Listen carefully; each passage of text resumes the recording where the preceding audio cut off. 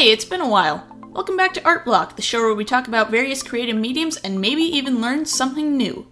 Today on the chopping block are some tips and tricks of improving your skills when it comes to drawing anatomy. So the first question is, what even is anatomy? Anatomy is basically the general shape as well as the placement of any limbs, organs, bone structure, etc.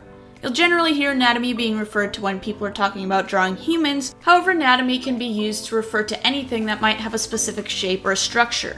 So how does one improve their skills with drawing anatomy? Well, you're going to hear me say it time and time again, but the most important thing to know when you're learning how to illustrate is how to practice frequently. I personally try to draw at least once a day. However, if you can't draw daily, then at least try to draw on a semi-regular basis. You'll see a substantial improvement over time. If you study and draw from life, you'll tend to notice that you'll start to understand how the anatomy functions in certain poses. Another tip I would recommend is to look into using references. Now, when I say references, I don't mean tracing over another person's picture, I mean finding helpful pictures to look at while you draw. Google is absolutely loaded with reference pictures, and some of them even include links to tutorials and draw-alongs. I would also recommend looking into studying the way that bone and muscular structures work for whatever you're drawing. This applies especially when it comes to drawing humans, since males and females have different skeletal structures which in turn change the way their body is shaped. One of the more pivotal skills you're going to need when it comes to drawing anatomy is construction lines. Construction lines are basic shapes and lines that an artist will use to get the general shape of whatever they're drawing, and it also helps them get the roughs of the pose figured out. Generally, if you're doing construction lines digitally, you should be able to do it on a separate layer from your line art. If you're doing it on paper, you're going to want to make the lines as light as possible so you can erase them more easily.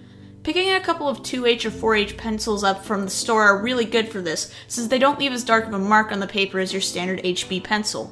As an example of how to utilize construction lines, I chose some real-life examples to use in order to show you where the construction lines would go and how the body is structured by using construction shapes.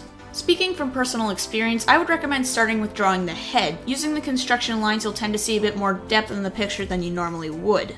If you're like me and you're better at drawing animals over people, I found it fun to draw in the anthropomorphized animal style.